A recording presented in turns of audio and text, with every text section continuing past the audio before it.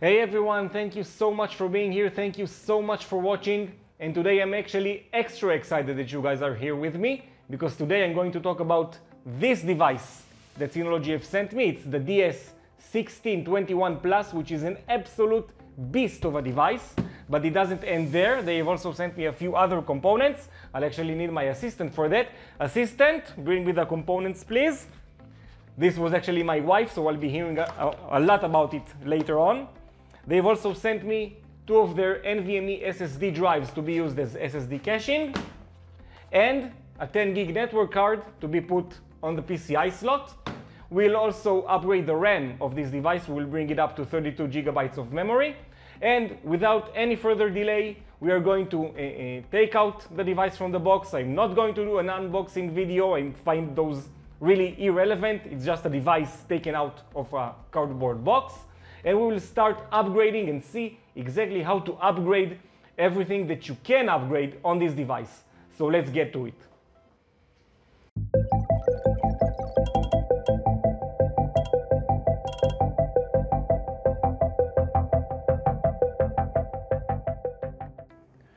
Alright guys, so the device is unboxed. Here it is in all its glory. It's a 6-bay drive.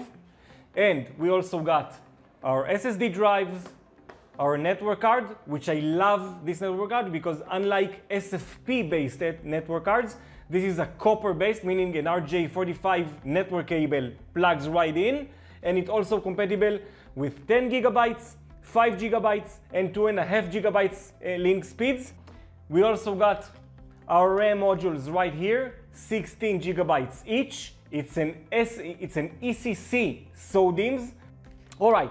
So, first thing is first, and I really recommend everyone that buys a Synology NAS and wants to upgrade it right off the bat. I know that a lot of people are buying NAS device, and also along with it, the SSD caches or the network cards, etc., or the RAM. The first thing that you should do is plug in the device as is, take it out of the box, put some drives in it, and plug it in, see that it loads, install the operating system, do the updates, everything you need, and only then put in your upgrades components. I have seen Synology models that if you install the components before even powering it on, it doesn't accept them, it doesn't load.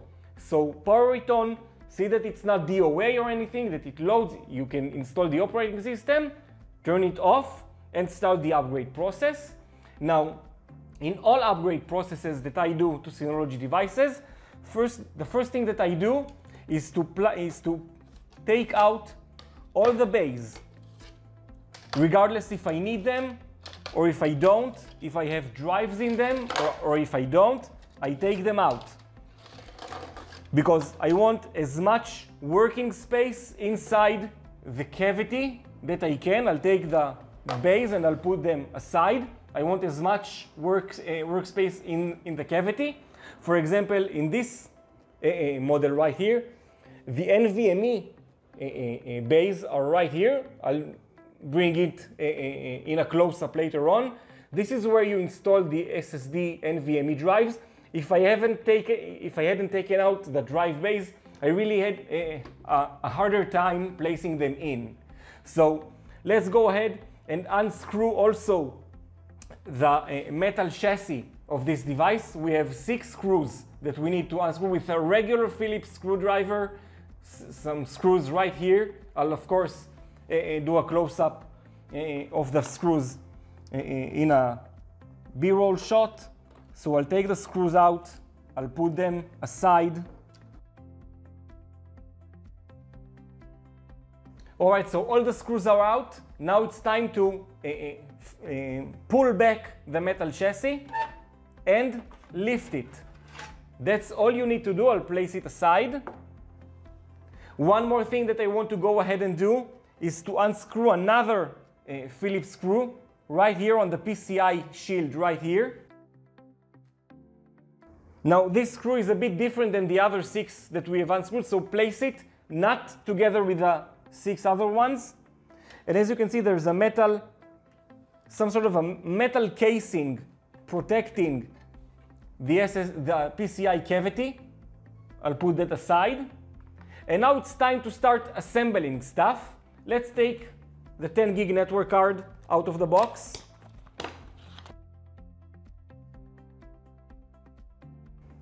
That's the entire thing.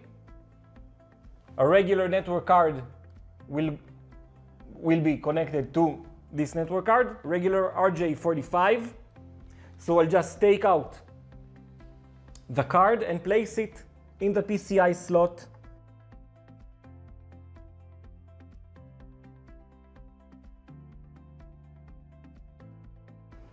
All right, I'll take the screw that we've unscrewed from the PCI shield and screw it back in.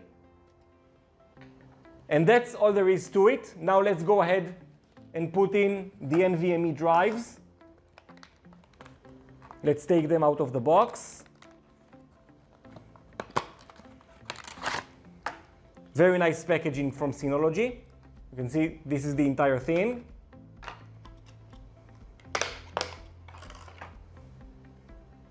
Now, a lot of people somehow get confused and buy M.2 drives, and M.2 is indeed the form factor, but they're buying M.2 SATA drives and not M.2 NVMe drives.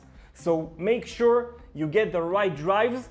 M.2 SATA drives have two holes in the top connector. NVMe drives have only one hole right here. So we'll take the drive, and actually something that will help you, at least on Synology drives, the model sticker needs to face the wall. All right. So let's go ahead and insert it just like that, and push it in, and it locks into place.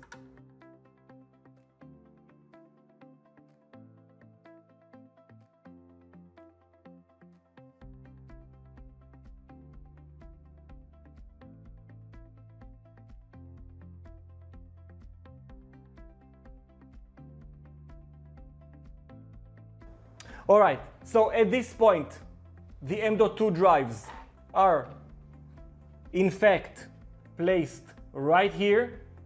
We can now close the metal chassis back on. Just place it on top. Push it a little forward. And now that it fits flush against the body, we can screw all the screws back in. All right, so the device has been put back together. Now we'll do the RAM, which sits underneath the device right here. We'll open up the RAM tray. Again, regular Phillips head screwdriver, nothing more than that you need. Take out the metal plate that covers the RAM slots. We'll take out the 4 gigabytes built-in Synology RAM module. Place it aside. Hold on to it, don't throw it away. Let's take out the RAM that we'll be upgrading to. By the way, I'm using, I admit it, an unsupported RAM that is not on the compatibility list. I am taking my own risk. This will probably void my warranty. Take that into account. It's your risk to take. All right, so regular RAM module in regards to the form factor, except those are ECC. Just like upgrading the RAM from a laptop or something like that, same size, same mechanism, same method. All right, placing back the cover. All right, so in regards to upgrading stuff, we're done. One thing that I like as well, if you are used to Synology devices coming with a power brick, this device has a built-in power supply, so you'll just connect it to the power with a 3 connectors cable, and the power brick is inside, so it's much, let's say, cleaner to be placed in a rack or something. At this point, all we have to do is to put the drive bays back in the slots and take this device, connect it to the power, connect it to the network, and see that all our components and devices are working. So that's what we're going to do next. Join me. Alright guys, so we're at the computer. We have placed everything that we can place inside our NAS, our RAM, our network card, our NVMe drives. All we have left to do is to open up a web browser and log in directly to the NAS device. Alright, now I'm not going to be configuring anything right now. I just want to see, first of all, my 32 gigs in the info center. I want to see a fifth network card in the network section of the control panel. And I want to see my 2 NVMe drives in Storage Manager. Let's go right ahead, open Control Panel, and go to Info Center. 32 gigabytes of memory, that's great. That's first mission completed. Let's go over to Network Interfaces. And indeed, here's our LAN 5. The device comes with built-in 4 network interfaces. And since we added a fifth one, here it is right here. Second mission completed just fine. Let's go over to the Storage Manager and go to HDD SSD. And in fact, here is our cache devices, our Synology NVMe drives. In fact, let's go ahead and create an SSD cache, even though I just have the one hard drive in the hard drive base. Let's go over the process right now. Let's click on Manage Available Drives. And it asks me, what do I want to do? I'm going to select Create SSD Cache.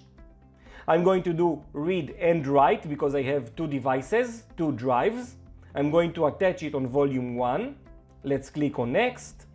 I understand that everything will be wiped out. That's fine. Continue, RAID 1, exactly what I want. Let's select our 2 cache devices.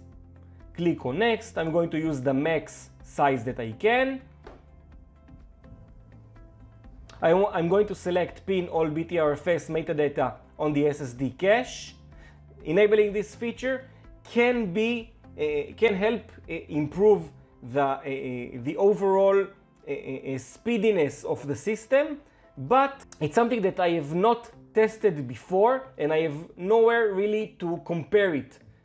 So I am going to use it and just click on Next, click on Apply, click on OK, and that's how easy it is to create an SSD cache on Synology DSM version 7. Guys, that's it for this video. We are going to do a series of videos with the DS1621 Plus, and I'll see you all in the next video. Bye guys, thank you for watching.